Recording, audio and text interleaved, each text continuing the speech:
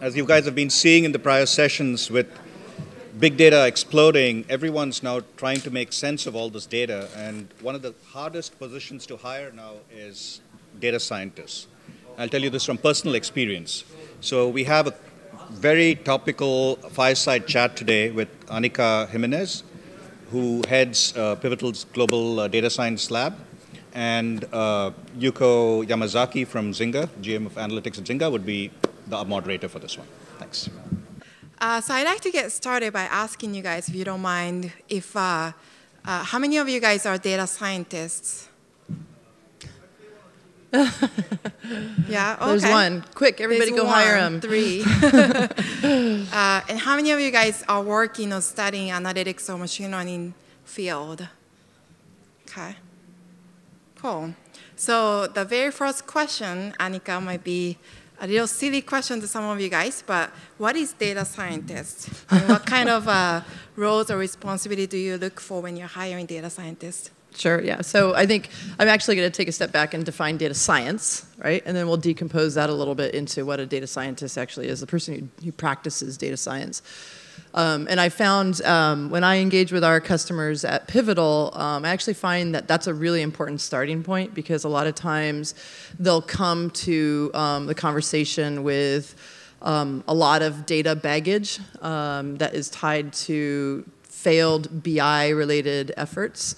And so the first thing we try to do is start off the conversation with that definition. So we, from my perspective, data science is the use of statistical and machine learning techniques on big multivariate data in a distributed computing environment. Right? And then you can do whatever you want at that point. You can look for a causal or correlation. You can classify, categorize events. You can do whatever it is that you're wanting to do. There's a whole why that should be asked, why you do data science, that we can talk about, but that for us is the what. And you can, by inference there, then decompose that into what a data scientist would be, right? So for us, like I said, we kind of draw a high bar for what data science is, meaning I've specifically said it needed to be big data. It needs to be of kind of varied degree of variety, so it can be unstructured, it can be semi-structured, et cetera. And then we're doing sophisticated things with it. We're actually not just aggregating it up into measures and reporting it through a BI layer. We're actually trying to apply more sophisticated processing at the algorithm level against the data. And then we're doing that, we're leveraging a distributed compute stack in order to do that very fast. So that could be Hadoop, it can be MPP, relational database, it can be whatever. But all those things together are, for me, what makes data science. Right? So that means we're looking for people who are, when we say that we're hiring data scientists, we're looking for people that both have very strong knowledge in stats and math, and then also are bringing together kind of a foundational set of skills in programming, right? Not to mention the other things that people always ask about, which is domain knowledge in some cases, communication skills, additional technical knowledge, et cetera. So, but for us, those core vectors are the things that we're looking for strength in, programming and stats. Cool. One thing I want to add to that I've noticed at Zynga is it's not only that they can build and predict and forecast, but also be able to actually identify opportunities. So knowing the product and be able to say, this is where we think machine learning is going to be able to help you. And not only that, but also able to explain to product managers, GMs, who are not really machine learning, data science oriented folks. So those are the two another additional areas that I will look as well. Yeah, I think that's fair. I mean, so we always emphasize communications, right? Being able to convert complex concepts into a business audience, and that's definitely important. I think if you go back to kind of the original question, like what's the output of data science? It's actually, from our perspective, usually a model as represented with code, and the intent is to actually take that model and put it into production in a production data environment, like the one that Pivotal provides, and then enable actioning against the scored output of that model, right? So that's really what a data scientist is driving. versus the output of other efforts like analysis, which is to yield insights that informs decision making. It's a different focus. Okay. Now, how do you structure the organization? So you've got the data scientists, now the company, to be able to leverage that the most and be able to take the best out of them. How would you structure the organization? Yeah, so this is also another common question. So whether or not you're hiring data scientists to help build competitive differentiation into your product, or you're actually building a company fundamentally attached to data, right? I think that the key is to move beyond what is typically kind of emerging out of the enterprise class, which is a siloed approach to data, right? So a lot of times what we find is data science has emerged kind of as a grassroots element coming out of many business units. And that has led to a scenario where analytics as a whole is kind of sitting in many different business units, and that causes all sorts of problems. So, prior to Pivotal and my time at Greenplum, I was at Yahoo for a long time, and if any of you know Yahoo, we had our organizational challenges. And I saw both sides of the hat, and I'm a strong advocate for centralized analytics, so that's probably the first key piece of advice. I strongly agree with that too. I think central analytics just not only helps just to do the knowledge sharing and success across product teams, but it really creates the culture. And another thing to add to that we've done at Zynga that I believe has created the data-driven culture is what we call embedded structure. I don't know if you guys do that as well. We call it hybrid. Hybrid? Okay. Yes. Yeah, so in essence, you're saying you have dedicated people that sit with the central team. Is that right? Yeah, well, it could be maybe opposite of, in terms of structure, maybe I might be wrong, but so the way we do is if we have 20 product teams, we have 20 data analysts to start with, not the data scientists yet, but, and they basically sit with product team, and they're embedded end-to-end. They own data, they own the research analysis, but they're all managed by a central analytics group. So that way we can do the knowledge sharing. They become the evangelizer as well on any system that central analytics team creates. But also they are the part of the product team, being able to, see the success. So it's more or less the same thing. Yeah. So how about data scientists is very interesting in a way of used to be just about product team and engineering team. Now there's a scientist involved. Have you seen any cultural challenges or organizational challenges you could share? Yes.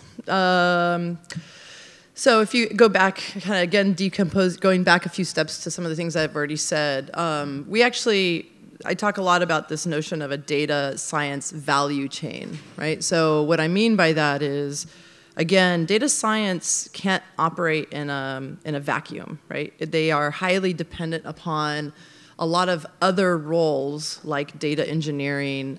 They're even dependent upon the people who own the systems that are the originating generators of data, right? So that could be product managers of a website who own weblogs. It could be people on a manufacturing line that drive sensor instrumentation for data capture, right? So there's a lot of dependencies that data scientist has upstream as well as downstream if they actually want to take their models and get them put in production and drive real value creation for the organization. So this entering in of a new role is challenging and disruptive to existing prioritization and commitments and roadmaps and things like that. So that's usually one of the main reasons why we say that at the end of the day, the move to big data, especially by the enterprise sector, needs to be followed and accompanied with strong executive support.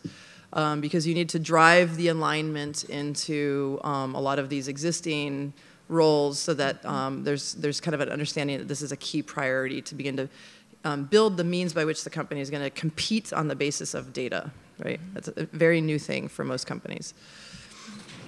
Do you have a data analyst team and scientist team separately, or do you? So we don't have analysts. We just have data scientists. And what we've actually just done is merge them with best-in-class data engineers and architects.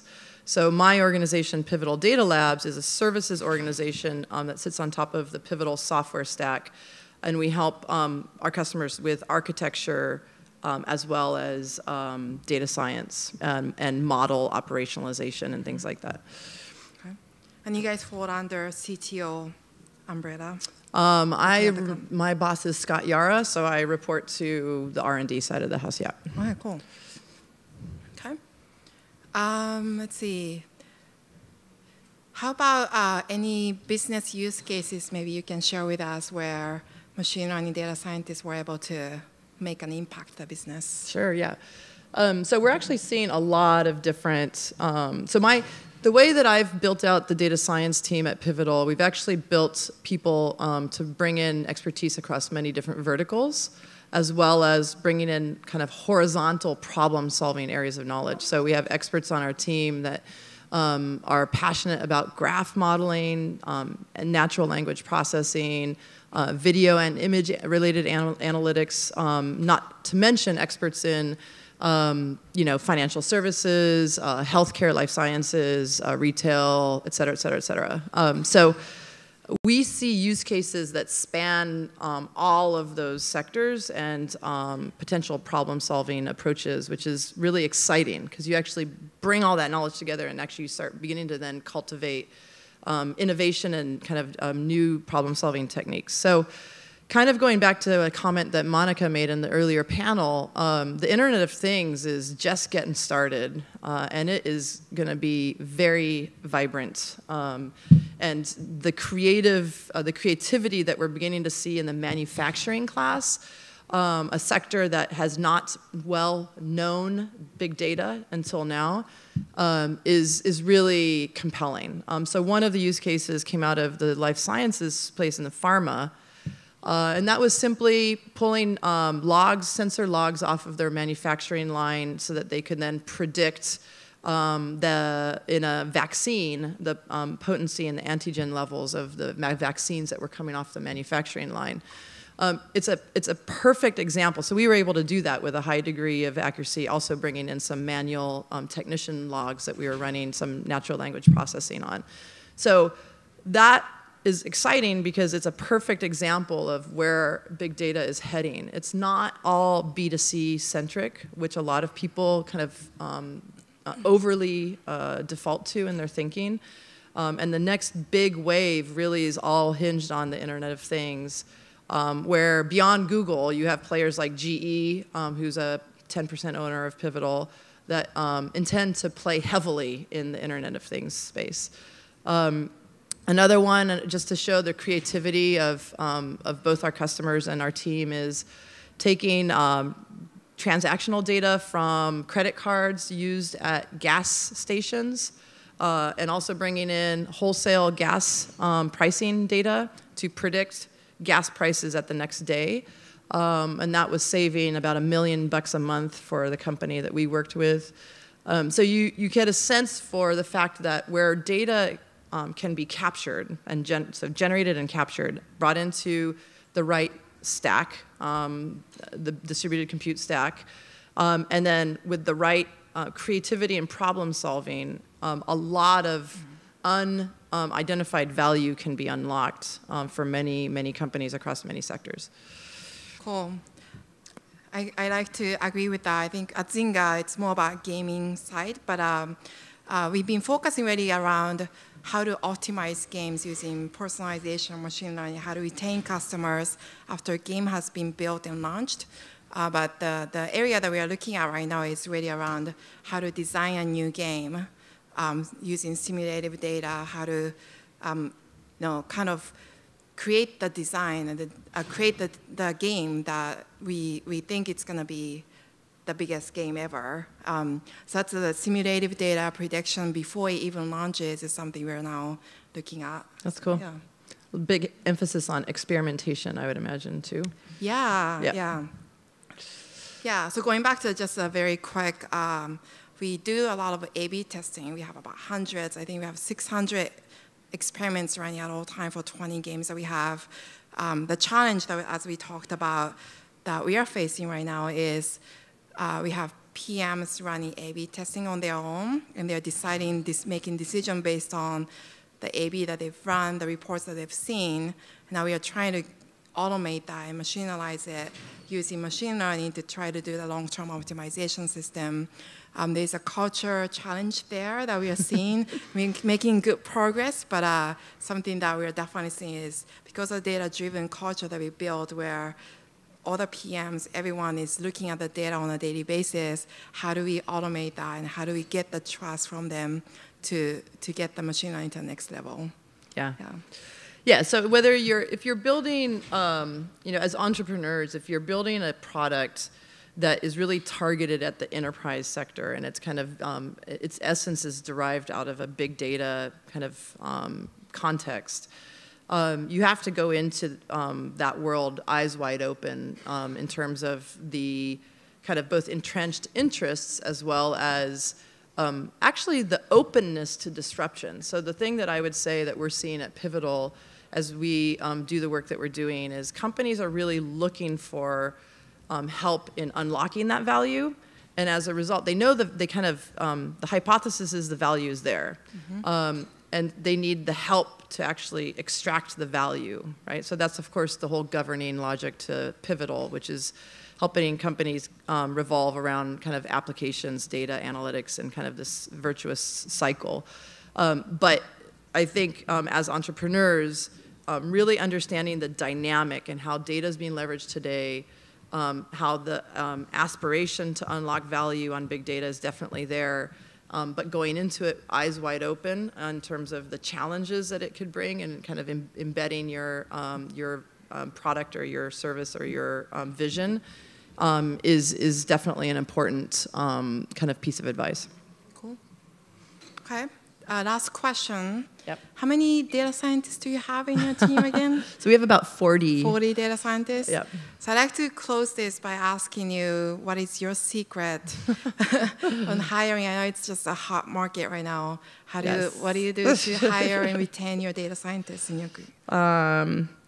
So I guess I would love to say that it's because of me and my charm, but it's actually not. The first thing that I would say that it's kind of so first we've been very lucky in that we've had a great culture that is very attractive to our candidates. There's a couple things that are really important if you're trying to lure a data scientist, and that is that you want to show a true commitment to data. If a true data scientist coming out of academia, passionate about problem solving and machine learning, is going to sniff out kind of faux data commitments pretty quickly, just like I would as somebody who comes from the data world. You have to equip them, empower them with best-in-breed analytic tools. So we're moving away from small data to big data. So giving somebody a laptop and telling them to go power model building using R on a very heavily sampled set of data is not going to wing it, right? Mm-hmm. So really thinking about your big data platform, showing the data scientists that you're going to arm them with best-in-class analytic tools. And giving them the visibility, the spotlight on the work that they're doing. Those are the things that will naturally lure really great talent. Thank you. Thank you.